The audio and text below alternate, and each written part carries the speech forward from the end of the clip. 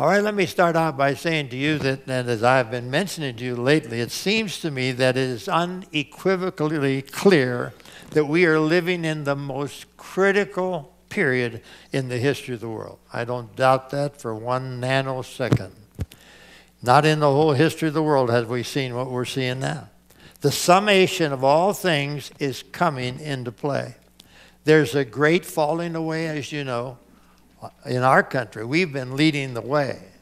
We've been amazing. Did you know, for instance, we made this because we were in the streets and we forced people to accept it.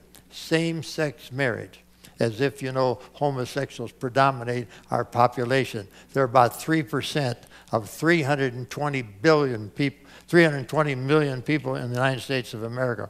Very small people, but a very vocal group. Do you know this? And I think I mentioned to you, I didn't realize this. This just came to my attention. That there is a law now, it's a law from the Supreme Court that demands the right of a man, 2 men marry and 2 women marry. Did you know there's no such law on the books for a normal marriage? We didn't need a law because we've been doing this for all the time, all the years until now, and suddenly we've had to change the Constitution to make room for same-sex marriage. But it just goes to show you we're falling away. Now here's the thing. It's happened in a sly, slow way. It's developed. One person said, I've evolved to accept this. The most preposterous statement I've ever heard in my life. But we've heard it so much that we become desensitized. It don't mean anything to us anymore. We think, oh, well, you know, different strokes for different folks, as we used to say in the old days. And so we have a falling away. People are falling away. Thank God for a whole large group of people who on the 22nd, I believe it was on Friday, were marching in Washington, D.C., as they do every year, for pro-life people were marching. And even though there was threatened to be one of the worst storms and turned out to be one of the worst storms in history in Washington, D.C., nonetheless, there were thousands of people marching because there's still people that believe in life rather than premature death for sure. So we're in the last day. Let's just kind of prove this. 2 Thessalonians 2:3. Let no one deceive you by any means, for that day, the day, notice capital, that means the day of the Lord when he comes. That day will not come unless the falling away comes first and the man of sin is revealed, the son of perdition. We know that hasn't happened, but the prelude to that is that there will be a great falling away. Then there's another scripture that talks about the fact that we will live in the last days in perilous times. They exist. Let's look at 2 Timothy 3:1. But know this, that in the last, read this with me, that in the last days perilous times will come. I don't think I have to convince you that we're living in those perilous and distressing times, as you know. But on the positive end of the spectrum, as I've also been reminding you, there's a great outpouring of the Holy Spirit that's been promised by the Lord. Let's look at Joel chapter 2, verses 28 and 29. Would you read with me? Because this is where we're at. We're in the midst of this revival. And it shall come to pass afterward that I will pour out my spirit on all flesh. Your sons and your daughters shall prophesy. Your old men shall dream dreams, and your young men shall see visions. And go on. And also on my men servants and on my maid servants, I will pour out my spirit in those days. Don't be surprised that young people are beginning to get interested. Starting with just children, you'd be surprised how they're getting interested in teenagers, getting interested in the Lord. Brother Anthony mentioned earlier in our gym just this week, 10 young men receiving Christ as Savior. On your men servants, I will pour out my spirit in those days. And it talks about the maid servants as well. So let's give the Lord a hand for that promise that he has given to us. And this will begin to materialize. Now we're in the first parts of it. We're kind of like the cursor had just moved in that direction, and now it has to develop. So the clarion call to us today is for us to employ. Now watch, we're going to get into deep water today. And that's why you come, because you want to grow and you want to go another step in the Lord. And I want you to know that there's a clarion call today for us to employ our authority and power as a Christian to influence the outcome. I'm going to go into deep water here. The war over reality. I hope you have your notes and hang on to them. God has given to man, now listen, the limited yet distinct inherent power to imagine. We have an amazing ability to imagine things, and sometimes inventors have this, and architectural people, and all kinds of people, designers, and people that have that kind of they use their mind in that direction. We have an amazing ability to imagine and to define and then establish reality. Follow me very closely, and you'll understand a little bit more why there are such, even though widely diverse, many groups that are absolutely stayed in the wool with where they're at and what they believe. We'll talk about that in a minute. But we know that if we line up with the Word of God and we begin to practice what we say that we believe, and discern the spiritual warfare around us, and align ourselves with God's side, something very great is going to happen. Let's look at Ephesians chapter 6, verse 12. We do not wrestle, this is the battle now. We do not wrestle against flesh and blood, but against, now what? Not only evil spirits, but principalities. What do you think? Canton is a principality. I mean, you're talking about a place where people reside. Principalities against powers, against the rulers of the darkness of this age, against spiritual hosts of wickedness in heavenly places. Keep a note on that. In heavenly places. We'll deal with that. Notice that Matthew gives us in Matthew 18 and 19 and through 20. 18, 19. Now, watch very closely how this reads. Again, I say to you, it's talking to you, if any two agree on earth concerning anything they ask, it will be done for them by my Father in heaven. For where two or three are gathered together in my name, I am there in the midst of them. Now, go back to the verse 19. If you can just slip back to that verse. Now, I want to watch this. Now, notice. When two people agree on this basis, it changes the atmosphere. Again, I say to you, if two of you agree on earth concerning anything they ask, it will be done for them by my Father which is in heaven. Well, in order for two people to agree on something, whatever it may be, for healing or deliverance of some sort, and for him to say what he did, it will be done, that has to change the circumstances and the atmosphere that's around us. Now, I'm going to take you into deep water, so watch this. Let's go into Genesis chapter 11, verse 6. That's the book of Genesis. Now, notice, God was so upset at what had happened with the people that he created. Remember, this is the story about the Tower of Babel. There were people who were all of one language. There weren't anything that separated people. And they were all of one language. Now, watch. And the Lord said, indeed, the people are one. And they all have one language. And this is what they begin to do. Now, nothing that they propose to do will be withheld from them. Are you getting that? Just think about that for a moment. The Amplified puts it this way. And now nothing they imagined that they can do will be impossible to them. Here's what I believe.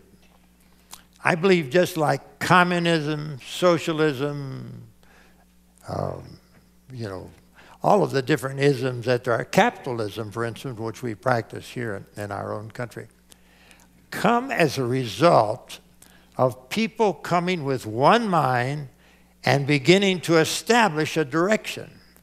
Remember I said that we could establish reality?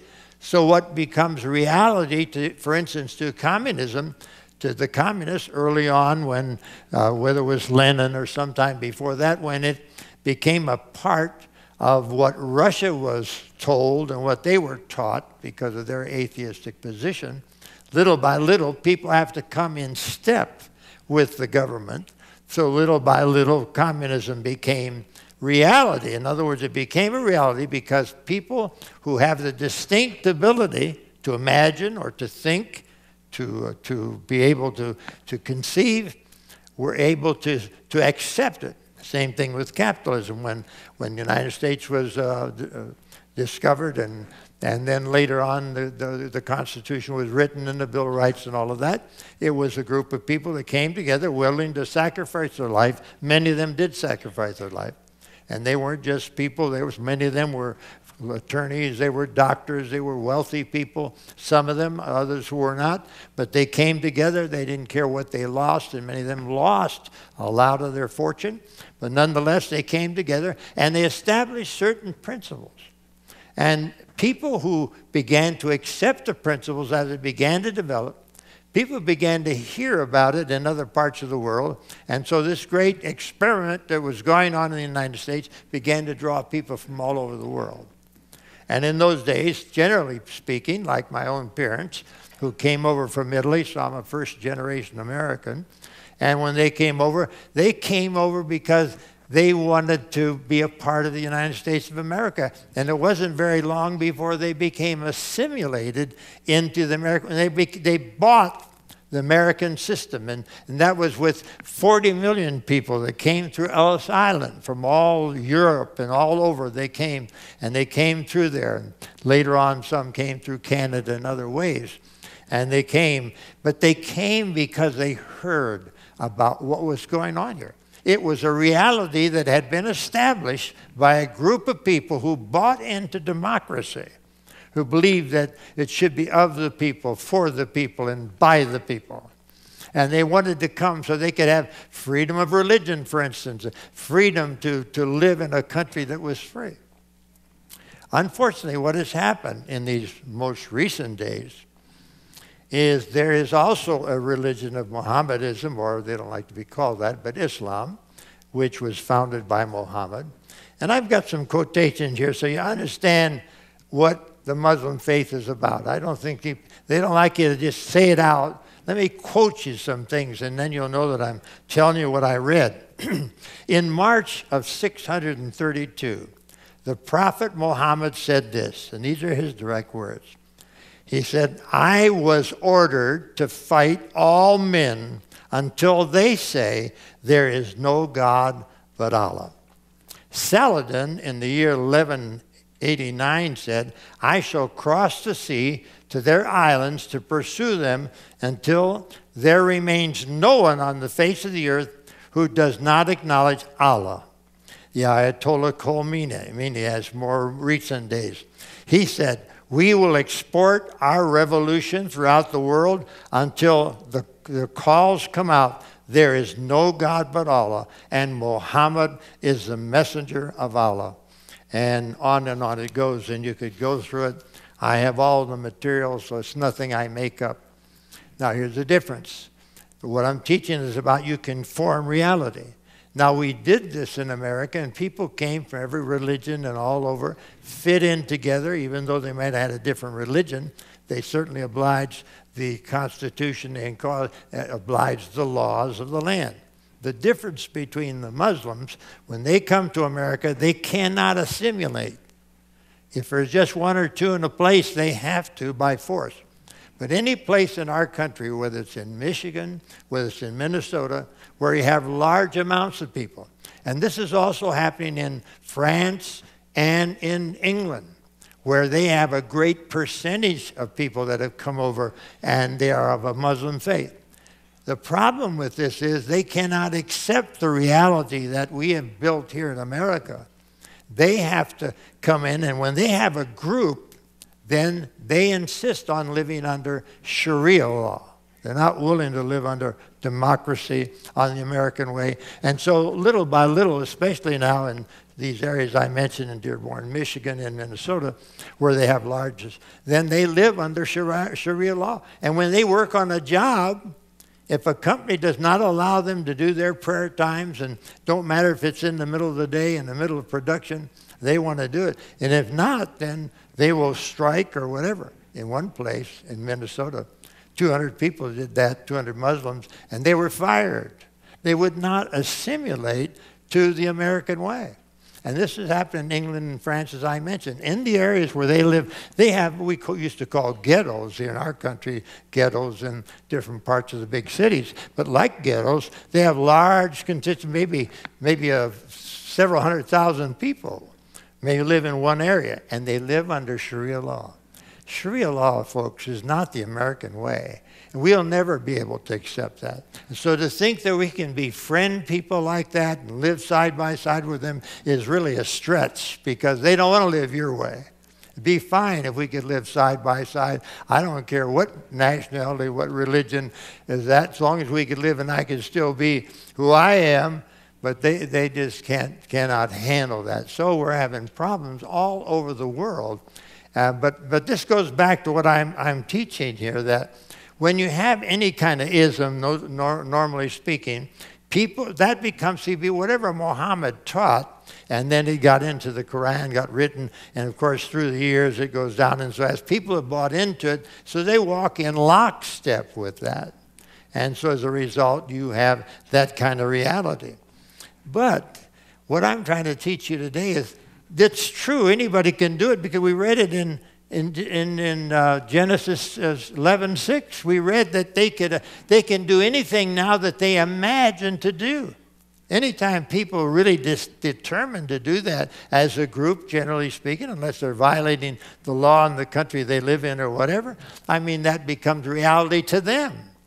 And so that leaves the possibility for us to begin to establish a different kind of atmosphere. That's why I've been telling you, you're not mere men.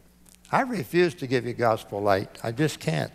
God has given me revelations and insight, and I'm going to give it to you the best I can. It may seem far out to some, but I know the truth, and the Bible is very clear. So ultimately, then, that defines the reality around the people who believe that, because they become lockstep with it, I said. Now, the devil wants the world to believe and to accept that Christianity is divisive, hypocritical, and spiritually impotent. By believing this, we would reinforce the deceptive view of the church. I've never seen a time when I've seen the church so demeaned and so looked down on, the Christian church today, in my whole lifetime. I've never known it like that. Where even in our United States military, you say, why do you mention it again? Because it's too big. It's too big for me not to mention. In our own military, our chaplains have been told, do not mention the name of Jesus in your counseling with the soldiers. And what do they need when they're traumatized? What do they need? They need Jesus, because he is the peace. He is the shalom. Come on, give him a praise. So we have the power. That's what I'm trying to drive at. We have the opportunity as Christians to establish the atmosphere. We can establish it. I'm going to prove it to you by the scriptures.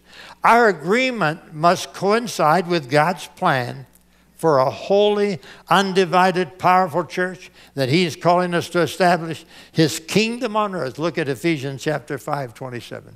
That he might present her, he speaks to the church here, to himself a glorious church, not having spot or wrinkle or any such thing, but that she should be holy and without blemish. That is God's purpose. Now there's a role. Remember I said we could make a difference and change the atmosphere?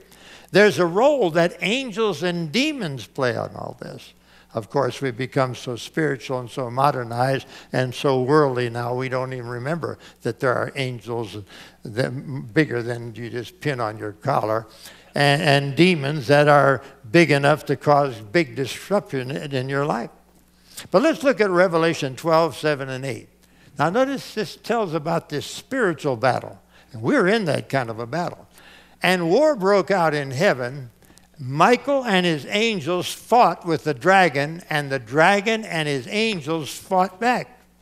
But they did not prevail. Now watch this part. Nor was a place found for them in heaven any longer. Do you understand what this implies? This implies that in a given city where you live, where we live, where all hell is breaking loose, our city, drive-by shootings almost every week and nearby Cleveland the same. And I don't have to tell you in Chicago and Baltimore and New York and LA and wherever else you're at how this is happening. There's an atmosphere of death, a lack of appreciation of death, a lack of appreciation of life. And so we have all this. So there's an atmosphere. There's a demonic control. People don't do these things in the natural. That's not reasonable and rational thinking to take somebody's life. Half the time, and especially with terrorists, doesn't matter to them that you're innocent. Doesn't matter your children, your grandmothers. Don't make any difference to them. They're indiscriminate with us. They'll wrap themselves with explosives and set themselves off in the midst. They've just done it. They've just done it in North Africa. They've just done it again in Afghanistan. Every place you look, they're doing it. They do it always in Israel, has to face it almost every day. If they don't have something strapped around them, they have a knife trying to knife an Israeli. And so it's perilous times, there's no doubt about it. So there's an atmosphere. Now, if my idea here holds true, and if any two on earth agree, as touching anything shall ask, it shall be done of my Father which is in heaven. Coinciding with Genesis 11:6, we can do anything that we imagine to do. And that's why the Lord had to stir them up and change the languages so they couldn't cohort together. They couldn't understand each other because they were able. And so we still are able, but we can do this from a Christian atmosphere. And you and I can believe God for a miracle. Look at Ephesians 6:12. And we do not wrestle against flesh and blood. I believe we read this before, but I want you to think, I think we read it at the start of the sermon. But against, now notice, principalities. That means the city, the county, the state, the village where you live, wherever it is. A principality. We're fighting against the principality. Powers, against the rulers of darkness of this age, against spiritual hosts of wickedness in heavenly places. It talks about them. We know they hover about us. Now you say, Brother Dave, you just become, you're just becoming a little bit sensitive. No, it's just the truth from the Word of God. What I'm excited about is we can do something about it. Do you know that if these truths that I'm giving you today hold true, we can stand together, united in faith, like we're doing more and more about pro-life in our city. But we can do this more and more, and we can begin to bind the evil spirits that are hovering about this city you live in, about this city, that causes and brings influence and brings hopelessness in people's eyes where they have to do things that are strange and extreme in order to survive. And we can break the bonds of those evil ones, those evil imps that are trained. They've been trained. They've been sent here by the evil one. And they've been sent here to destroy this city, to destroy this state. Did you know in the state of Ohio right now, there were, I think last year, 3,800 deaths from heroin overdose. The devil's doing everything possible. People are listening to him, giving in to the temptations and the wiles of the enemy. And as a result, the state is slowly, the young people of the state, in some quarters, of course, not all, but there's been destruction and people are dying and they're overdosing on something that the devil has led them into. Principalities and power occupy heavenly places. And it's the Father's purpose as he sums all things up in Christ, things in heaven and earth and upon the earth. Look at Ephesians 1:10. I'll just keep supporting this. But in the dispensation of the fullness of time, anyone that has any spiritual sense or any biblical knowledge knows we're living in the last days. I mean, it says, when these things, the things we're seeing, begin to come to pass, lift up your head, for your redemption draweth nigh. So he says that in the dispensation of the fullness of times, which we are living in, he might gather together in one all things in Christ, both which are in heaven and which are on earth in him. We have more power than you possibly can imagine. Ephesians 3:10. To the intent that now, Didn't say yesterday or next week. To the intent that now the manifold wisdom of God, that's what's beginning to happen. That's why you have such a hunger. You're not willing to just set business as usual, same old, same old. You want to hear truth. You want to hear truth that begins to stir your heart. You want to hear something that will change things, not just something that keeps us the same. Manifold wisdom might be made known by the church. God is raising up the church. It's coming. It's happening more overseas than here in America. If you went to Argentina, if you went especially South America, if you went to Brazil, you would be surprised the magnitude of the size of the churches. One church I know of in Sao Paulo, Brazil, 25,000, larger than Joel Osteen's church. And all over, people are beginning to believe, and they're forceful with their belief. They're believing, and the Spirit of the Lord is being poured out all over the world. America's a little bit behind time, but America's going to get this dose of the Holy Spirit as well. To the intent that now, why not us? And why not now? If God says the intent is that now the manifold wisdom of God might be made known by the church to the principalities and powers, heavenly places, why not now and why not us? Can I hear a little shout or something? Just a little encouragement up here. This scripture reveals God's glorious plan, and the plan is through the church. I say it's through the church. He's going to make known his manifold wisdom to the principalities and powers, not only here on earth, but in the heavenly places, which means that we can effect the evacuation of some jerks that are living above us. Not humans, but they're jerks. Imps. And we can have power to say, you've been here long enough. As we stand together as a body of Christ, we come against you in the name of the Lord Jesus Christ, the Son of God whom you fear. We bind your evil powers, and we command you to leave our city. Leave our neighborhoods, you foul devil, you intruder. Church has to become a little bit aroused. It's going to make known his authority. And when we, the body of Christ, agree with our head, that is Christ in heaven, the Spirit of Christ himself displaces. Remember what we read earlier in Revelation? After there was war in heaven, it broke out, and then it says they were there no more. In other words, they got displaced. They got kicked out. They got their eviction notice. Isn't it amazing that you and I, as landlords of the kingdom of God, have the power to evict those foul, evil spirits in the name of... And you don't have to give them 45 days or whatever the law says about the other kind of eviction. We can say, devil, when I say move, I mean now. When I say get out, I'm not talking about next week. I'm not talking about in some other place. I'm talking about right now. I'm talking about right here. Get out in the name of Jesus. Come on, give him a shout. My Lord. When the church becomes aggressive in its agreement and in our will, in the Word of God, then the presence of God increases in spiritual places. All over in the heavens, it begins to set an atmosphere. We want signs, wonders, miracles. That's the way they happen. God can't operate. But remember, when Jesus went into his own hometown, if you notice, it says he healed just a few folks because of their unbelief. Just a few that he happened to get to in proximity. But as a rule, he was not accepted. And that's what has happened.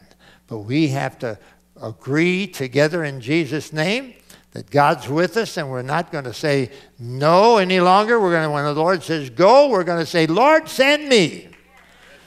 I hope we don't have to say I'm a man of unclean lips, but we just need to say we have to go. Hallelujah.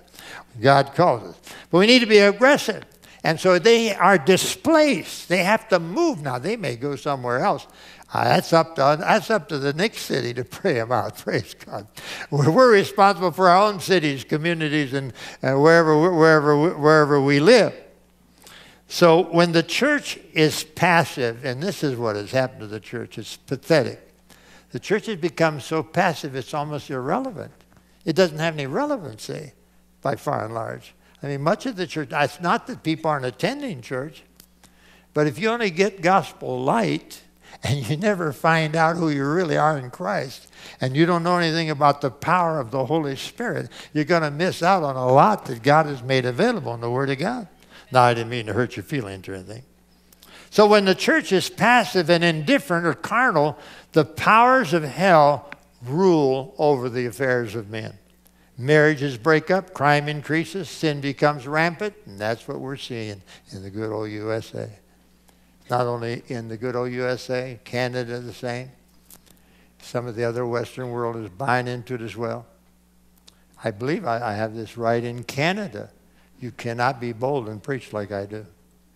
If I mention anything about same-sex marriage and I said anything that homosexuality is a sin, if I said that, it would be put off the air. Could be arrested. And that could happen in America.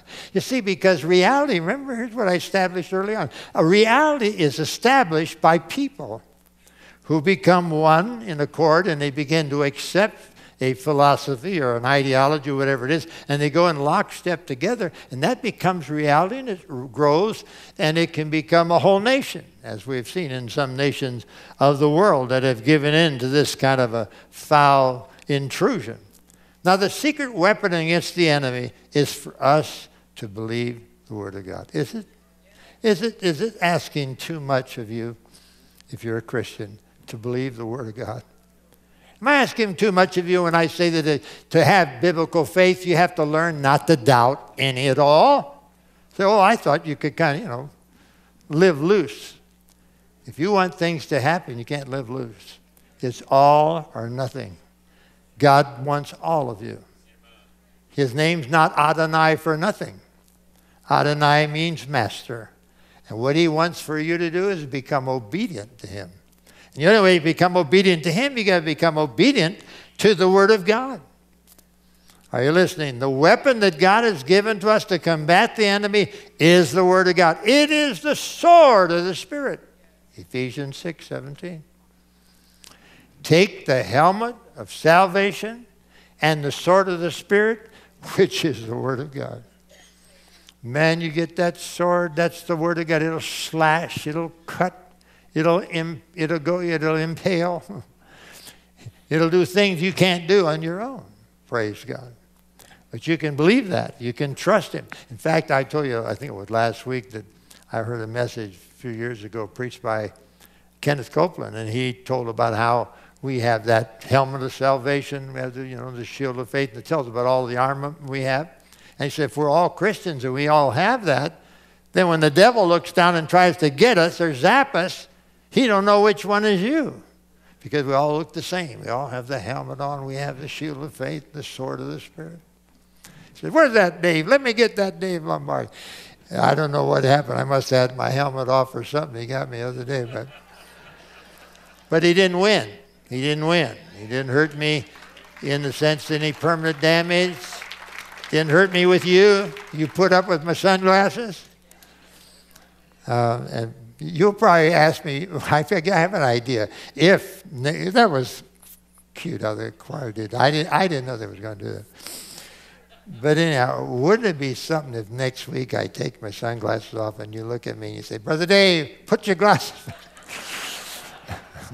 I don't know. Maybe I'll leave them on just in case, because I don't want to see myself get hurt here. So I'm going to be careful. Satan is unmasked. The Bible unmasked. Let's look at John 8:44. You are of your father. Jesus isn't afraid to call a spade a spade. He's not afraid to call it like it is. And most people that are following Brother Dave's ministry commend me because I will call it like it is. And they like what the guy said that hadn't seen me for a long time, a minister that served with us in our community, and he left for about 10 years, and he came back, and I happened to meet him, and he was with another friend. He said, you know, Brother Dave, he's the one that's in your face with the gospel. And I said, thank you very much, shook his hand when I walked away. You are of your father, the devil, and the desires of your father you want to do. He was a murderer from the beginning and does not stand in the truth because there is no truth in him. That's why he majors in lying. He's a prevaricator. He's just natural at it. He just does it. That's what he is. He's a liar. because there is no truth in him. When he speaks a lie, he speaks from his own resources, for he is a liar and the father of it. Well, I refuse to continue to believe his lies.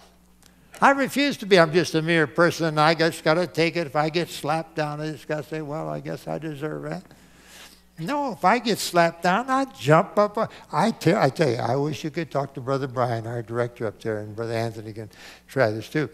He was 3 offices down from me here in the church when this happened to me a couple of weeks ago when I fell. I went to go and my feet, I had my shoes on with the treads because it was winter time and all that. So they stuck, so I was already moving. I said, Brother Dave, don't do that too far.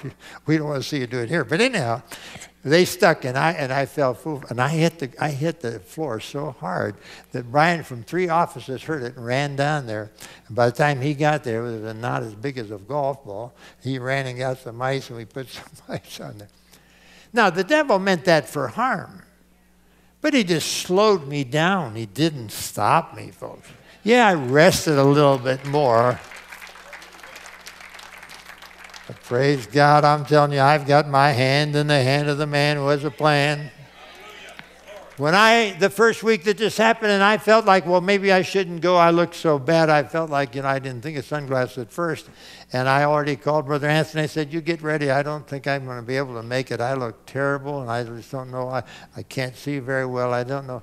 And it was. I told him that on Friday. On Saturday, I called him up. I said, Brother Anthony, I'm going to preach. I said, I was wrestling with this thing, and God dealt with me. And he said, what are you asking your people to do? I said, walk by faith. Get up and walk by faith and get in that pulpit on Sunday. Hallelujah, and I'm glad I did. Look at John 6:63. It is the Spirit who gives life, and the flesh profiteth nothing. The words that I speak to you, they are spirit and they are life. If God tells us that if any two on earth, well, there's a lot of twos here today. If any two on earth agree upon touching anything they shall ask, it shall be done. What do you want to see? Do you want to see revival? Do you want to see raising the dead? Let me go over here, Matthew chapter 10. You can get it for me on the screen if you would. Maybe I can get it. Chapter 10, I'm going to show you what Jesus said when he sent some out. And this is what I'm asking him to do for you. So if you're not ready for that, well, maybe you better go into basic training. And when he had called his 12 disciples together, he gave them power over unclean spirits to cast them out, to heal all kinds of sickness and all kinds of disease. And he goes on to name them. And they go out and they do the work of God and they heal the sick, raise the dead. Well, for your information, a few years ago when I was serving as a missionary, at least for a short term, and had been to Chile and South America and then went to Mexico, I caught a disease, some sort of encephalitis and meningitis together came in. And I got it in Chile. I didn't know it, I did. But somehow in Chile, the refuge, what shall I say, the sewer lines and the freshwater lines, somehow because of age, whatever, they got intermingled. I didn't know that. And the grapes were sprayed by this water that was unclean. I didn't know it. So I grabbed big, beautiful grapes, and I grabbed a whole mouthful and a handful, and I began to eat them real good. And the missionary, people can become immune if you live in that kind of circumstance. He must have been immune. He didn't get sick. My Lord, we went, left there, and flew into Mexico intending to do a ministry there. And encephalitis hit me like a ton of bricks. And I mean, a fever that went to 110 and would not go down. And I had to finally go to my hotel room. Sister Marlene called, we was right in downtown Mexico City. And there was one of their big hotels, I forget the name of it now. But it was so big that they had a lady doctor in the hotel on call. And she came and she looked at me, and I was delirious at the time. Marlene tells me the story. And she said, well, I cannot help him. I have to call somebody in. So she left and called, and a man came in, supposed to be a specialist and a surgeon, whatever, came in with his satchel and everything, and he came in. I was on the bed, and I was laying up where the pillow was up, and I was laying there. And so he came, and while he came to begin to examine me, suddenly my head flipped back, and that's very characteristic of meningitis, and also life left my body. And so he pulled me down. This is a story Marlene tells me. He pulled me down in the bed along with her right beside him. And he began to check me again with his stethoscope and so on. And he checked me all over, listened for my breath, listened to my heart, so on. Packed up his bag and began to walk out the door. And Sister Marlene screaming at the top of her voice, help him, doctor. She said, help him. He's muy enfermo. He's very, very sick. And the doctor says, nada. There's no vitals I can do. I'm going to send the coroner. And he left the room. And there I lay. And Sister Marlene got on top. Said, God, you're not going to leave me here by myself. You foul death, I rebuke you in the name of Jesus. What the doctor could not do, life poured back into my body. And I snapped up. And I said, what happened, honey? Her face, she was right over me. I knew something had happened. Oh, nothing, honey, nothing. How well did God heal you? Well, we were going to leave that Monday. Everybody in the hotel, but if you're in Mexico, this is interesting. Everybody, the bellboys, everybody, what you need? I get you. What? Penicillin, me get you, we get you. Sulfate drug, no problem, we get it. No. Yeah, we inject. It came with an injection. No, we don't need you. Thank you. Got into the hotel where this had happened. Come Monday morning, folks, came time to leave. We'd been traveling for 3.5 weeks. We had a lot of luggage. And so when it came time to go, the taxi came, we called the taxi. I went out, and all of our luggage. They said, oh, we'll help you. The bellboy. No, never mind. I carried every bit of that luggage myself. Got it there. Had one under my arm, one under this arm, too. Then stuck those things in a taxi cab. Got to that plane. Got home into Canton, Ohio. And guess what? One of the Timken sons, I think it was, one of the sons was Tim. I think Tim Timken was getting off the plane at the same time. There was nobody meeting him. All the people from the church were meeting me out there in the airport. And when I got out, I unashamedly stepped down off, and I got off the plane, and I kissed the ground. I said, thank you, Jesus. Following week, went to our doctor, did a total test on me, confirmed that I had meningitis and had encephalitis, and he said, something happened. Dave, I don't know what it was. He said, looks like it hit the brain and aborted. I said, well, thank you, Jesus. Now, if you think I look a little Looney Tunes or whatever, you have to understand I've been through a lot. But I thank Jesus that he's a miracle worker. And I never had any effect from that ever again, because he is a healer. And I trust him as my healer. And I trust him if he unveils to us that we can do things we didn't think we could do, that we could agree together and band together and get against the devil and pray the prayer of faith and believe that the atmosphere can be changed, then I'm going to believe it. It may seem far out. Yeah, the old hippies used to say, far out, Brother Dave. You think that was far out. You ought to see where we're going now. We're going to a tier higher than we've ever been before. Hallelujah. God is bigger than we ever thought he was. He has more power than we ever thought he had. He loves us more than we ever thought he did. And he's able to take us by our hand and lift us up and say, there's no problem, there's no test, there's no trial that's too big. I'll take you through. I'll make you successful as you walk through the valley. I'll be through with you. As you walk over the mountaintop, I'll be with you. You'll never have to doubt again, because I'll never leave you and never forsake you. Hallelujah. And I feel like saying, greater is he that is in me than he that is in the world. Glory and honor and praise. Come on, shout unto the Lord.